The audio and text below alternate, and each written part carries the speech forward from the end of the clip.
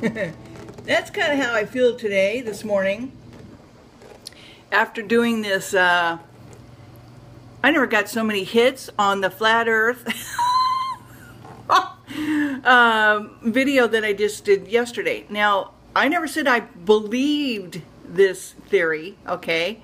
As I said, I like to go to my Bible and get grounded because I am a believer in God and Jesus and the Holy Spirit, as you guys know. And I've never pretended that, you know, I was anything different than what I am. And I'm not always the sharpest tool in the tool shed on certain things, okay? So I've never claimed to be some genius, all right? And along with you, I'm still learning, all right? And I just found it interesting that so many people were into this flat earth thing. And, you know, and I have never, I know that NASA has manipulated some of their photos. They did some, you know, they did do some photo shoot things. You know, I know that there was, you know, certain glitches that happened as well. So it makes for a conspiracy theory kind of thing going on, okay? In your mind. It makes you kind of question, makes you wonder, you know, just what are they hiding or are they not? And there's a lot of conspiracy. However, I've been, you know, thinking about it, and so what I decided to do was to go to Christiananswers.org. Great website. And I'm not going to read you the whole thing. You can go to it yourself and just put in who invented the idea of flat earth, okay? And, you know, or anything about the flat earth. And they give you a whole history of how it started way back when. It was a handful of so-called intellectual scholars throughout the centuries claiming to represent the church who held to the flat earth, you know, theory.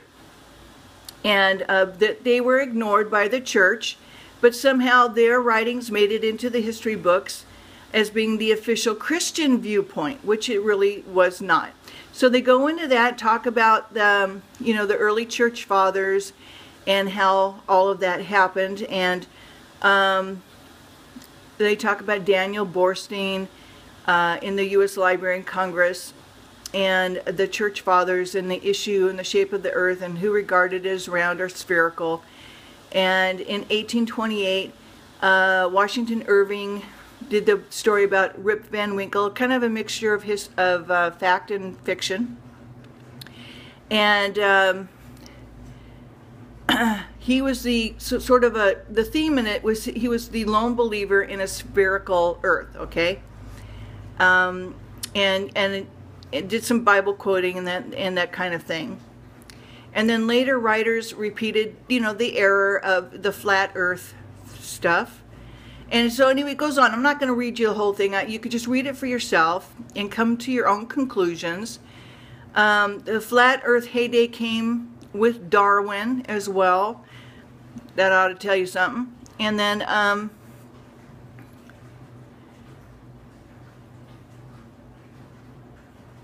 okay.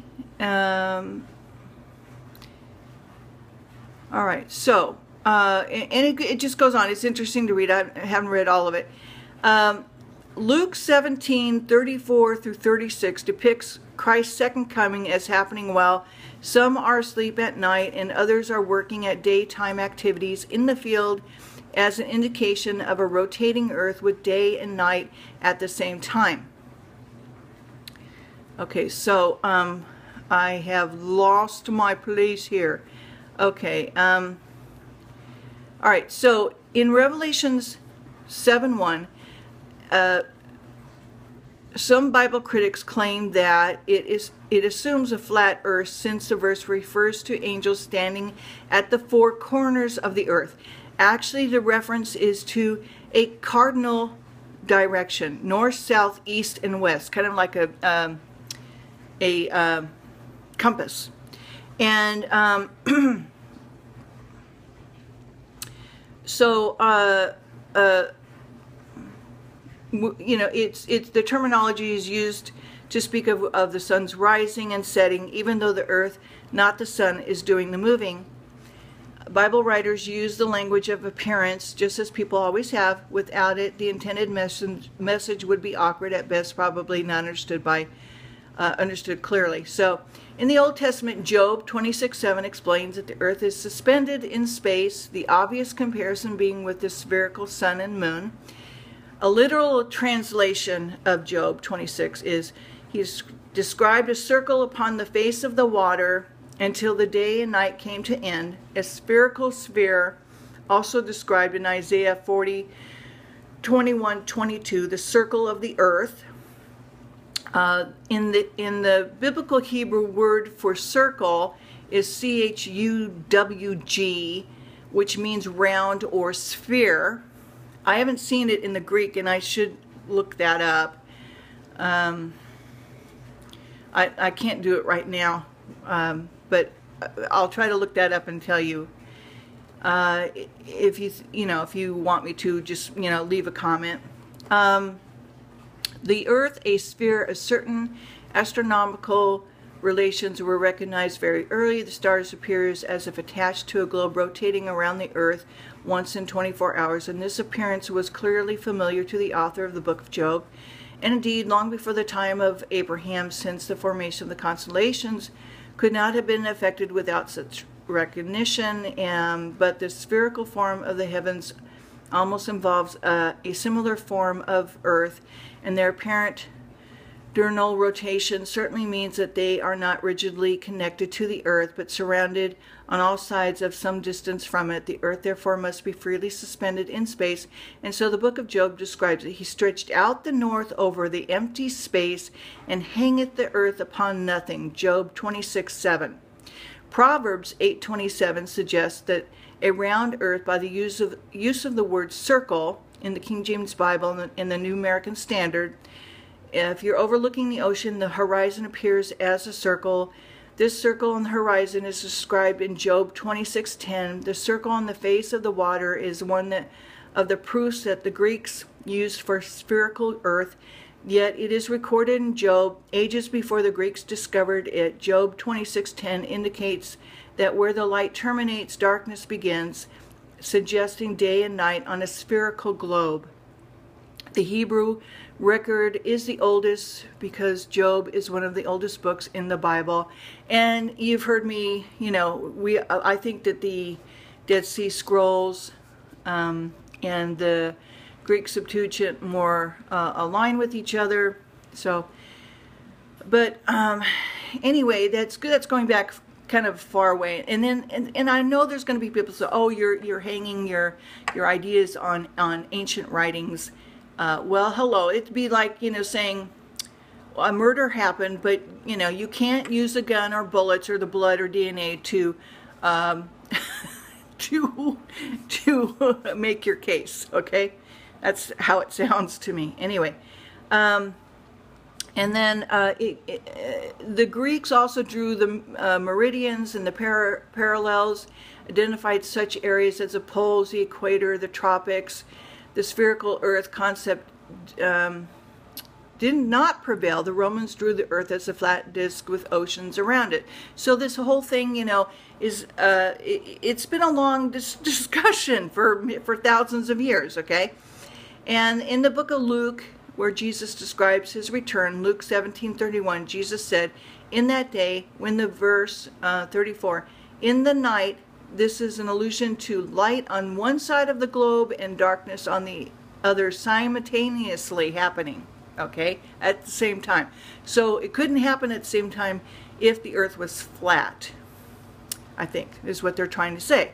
So, and then, so it has more information. Is the earth flat? Does the Bible refer to four corners of the earth? Yes, it does. And it talks about Galileo and what happened with Galileo and the church. And so you can look at this yourself. So what I would like you to do before my time runs out here is also a very nice gentleman sent me a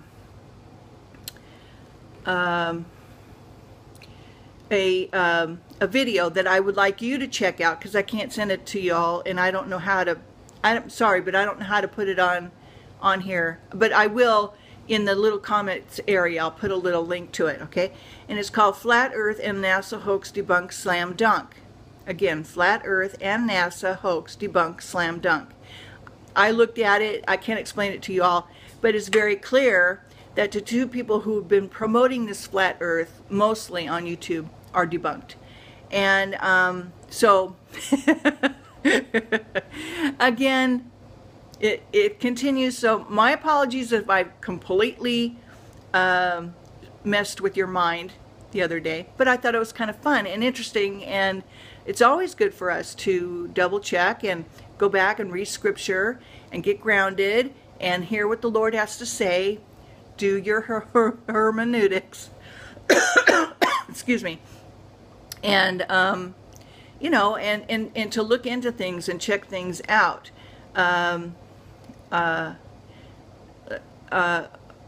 Okay, sorry, hang on one second. And this video was sent to me by David Ridden, so I want to say thank you, David. I did leave a comment on your site, so I appreciate you sending this to me so I don't have to reinvent the wheel, or a new mousetrap, if you will. You know. So I appreciate that, David, for you taking your time and your generous time to send it to me.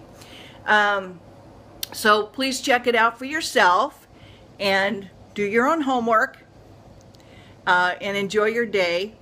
And as I will try to enjoy mine, I've got lots of things to do. Margie with a whole list of things to do. So anyway, enjoy your day. Thank you for listening. Thumbs up. Got any comments? Now, I will say at the end, I do not I do not trust the Black Robes or the Jesuits or the Vatican Church. I don't always trust everybody. I don't, you know, I don't always take things, like I said, I don't always trust NASA. NASA hasn't, you know, we spend billions and billions and billions and billions of dollars, and that was the other thing that got me thinking, why are we spending so much money? If it isn't real, how do you know, how do you keep this away from so many people? It would have gotten out there. But at the same time, I was like, well, you know, so I always go back to the Bible to get things cleared up. When God does talk about the 4 pillars of the earth, you know, those are not like making the earth flat. It's more of a strength, a foundation kind of a thing. I don't know if that just made sense, but when you read the Bible, you'll know what I'm talking about. So enjoy the video. It's only a 16-minute video that David put out, but very informative, and he's got lots of links underneath his video, and it's very well done. And he, you know, he really took the time to do this. So, all right. So thank you so much, and thank you for following along with me. And that's why the music in the beginning is kind of da da da da da. Anyway, have a great Friday. Love you guys. Bye bye.